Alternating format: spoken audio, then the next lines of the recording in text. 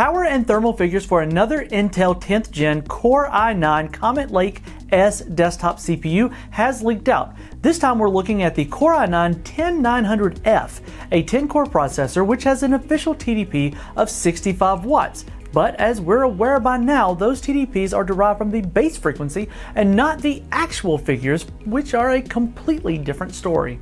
The latest figures are posted up by Twitter user 9550pro and originally come from a Weibo user Wallstam. Now the results are specific to the Core i9-10900F, which is similar to the Core i9-10900, with the only difference being the disabled integrated graphics.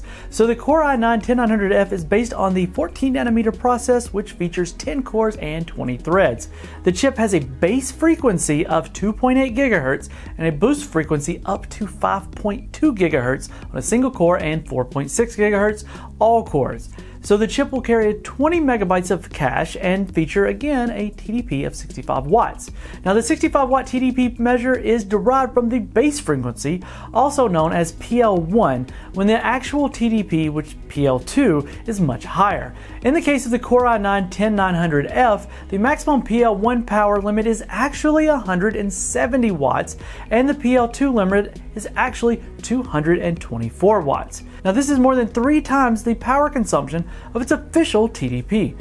Just for comparison, the Intel Core i9-9900KS with 8 cores and a 5 GHz frequency did 170 watts at maximum load, while the AMD Ryzen 9 3950X with 16 cores does 146 watts at full load. Intel seemed to have dropped the efficiency bar on its 10th gen lineup and simply went for brute force. But even doing so, well, that has its own issues. The temperatures are also reported by the same user, and the Intel Core i9-10900F seems to be quite the hot chip, bringing in a 93 degrees Celsius at full load while staying around 70 to 75 C on average with a 240mm AIO cooler. With the 170 watt FPU test, the processor reported temperatures of up to 83 C with a 120mm AIO cooler. High-end air cooler only managed to sustain about 80 degrees Celsius temps. Since thermal velocity boost only kicks in if the temperatures are 65 C or below, you can forget this chip hitting its maximum all-core frequency at full load.